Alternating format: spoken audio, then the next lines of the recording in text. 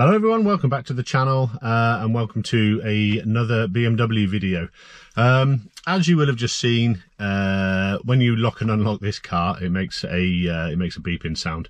I don't want the audible chime to come on when you lock and unlock the car. That is not a default setting for UK supplied vehicles, so that's obviously been coded on this E64 by a previous owner. So what I want to do is I want to code it out, because quite frankly I find it very, very irritating. It's very, very easy to do. What we're going to use to do that in this particular video is a Carly adapter. It's very, very quick and easy to do with a Carly without any real knowledge. There's no need to use NCS Expert or you know, be an expert in the use of that kind of software in order to do that. With the Carly adapter, it makes it very, very quick and simple. So let's without further ado, dive straight into it.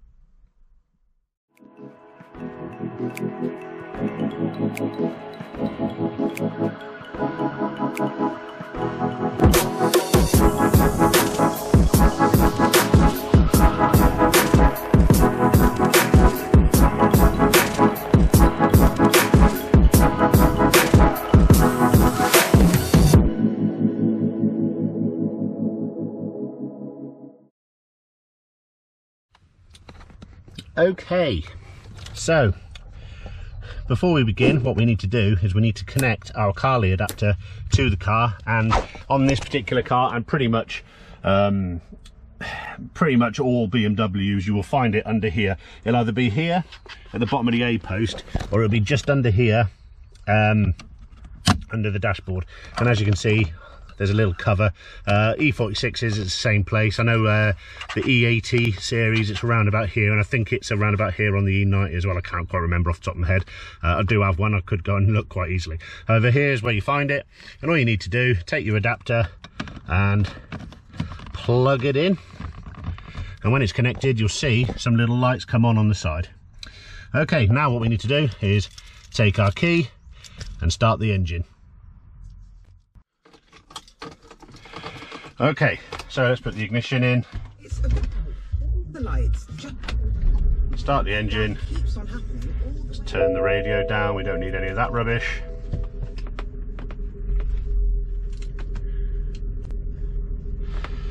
Okay, so what I've got here, got me smartphone. What we need to do is we need to open up the Carly app. So what we need to do is connect to the car.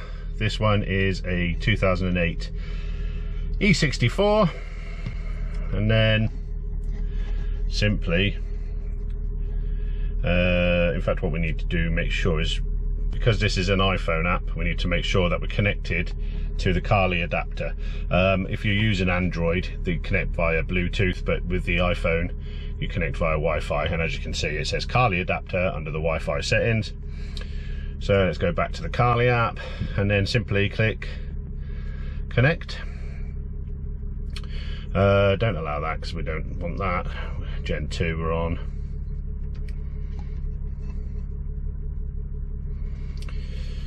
Cancel that. Connect. Allow.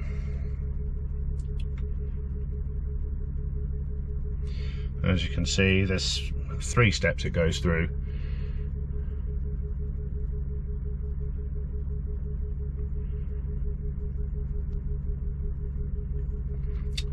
Okay, let's try again.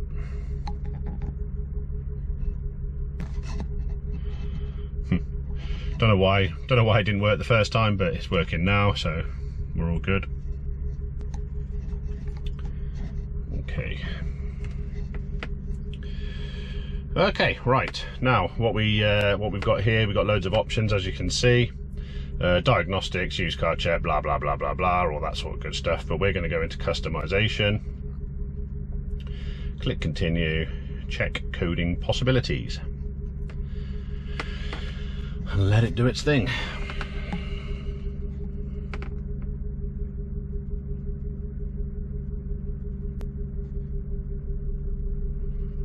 what it'll do is it checks all the ECUs within the car that can be coded, and then tells you what effectively what options you've got for coding within this car. Hopefully you can see the screen on my phone okay. It's an incredibly bright day today, so it's awfully you know, there's a lot of glare, but hopefully it's all right.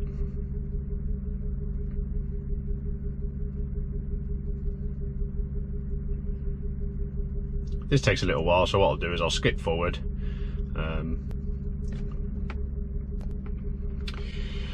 Okay, so here we are. Number of compatible ECUs, 12. That's how many different ECUs that the car has that are capable of being programmed using this app. Right, so for the beeps on the key, what we're looking at is the CAS, the Comfort Access System, and then we're going to read out. I'm trying to do all this with one hand. Read out the CAS, and then what it's doing now is it's creating a backup of the Comfort Access System, so that if we had any problems, we could basically restore the backup back to the car and put the car back to the way it was.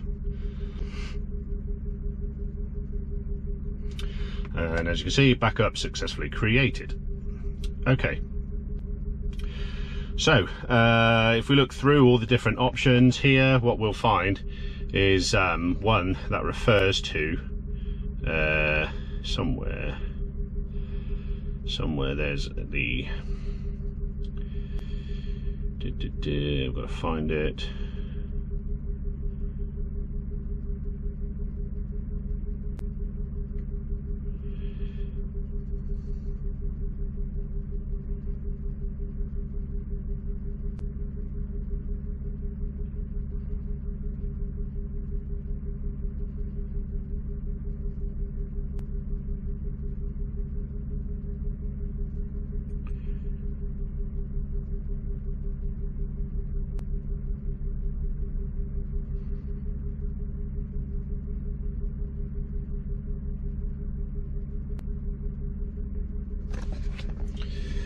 Okay, so maybe it's not in that one. Let's have a little look what we got.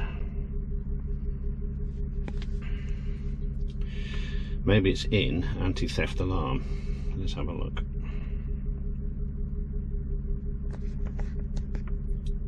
So what we're doing here is we're creating a backup of the current coding.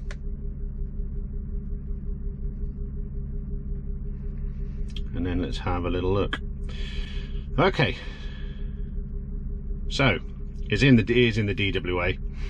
As you can see, audible confirmation locking vehicle, audible confirmation unlocking vehicle. I want to turn that off, and I want to turn that off. The optical confirmation is the flashing of the you know, the indicators and side markers. We want to leave that on. So I've turned them both off and click code. Click code. Oops. And then you've got like some warnings. So yeah, give them a little read. If you're interested, click code now. So now what we're doing is we're writing the coding. As you can see, coding was successful. Please turn the ignition off and on again. Please do not update the car software. Even if update notifications appear in the car, the default app will not be able to code your car after the update. Click OK. Turn the car off. Take the key out. Pop the key back in. And then start the car. Okay, so that should be right. So if we get out of the car,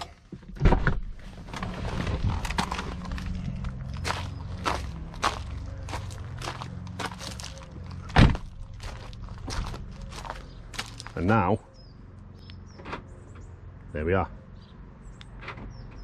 Much better. Not as garish as it was. Quite annoying. I didn't like it at all. I'm not sure why anybody would want that function, but each to their own. there we go, guys. Quick and easy video, not too taxing. Like I said, all you need is the Carly adapter and the app, and you're away.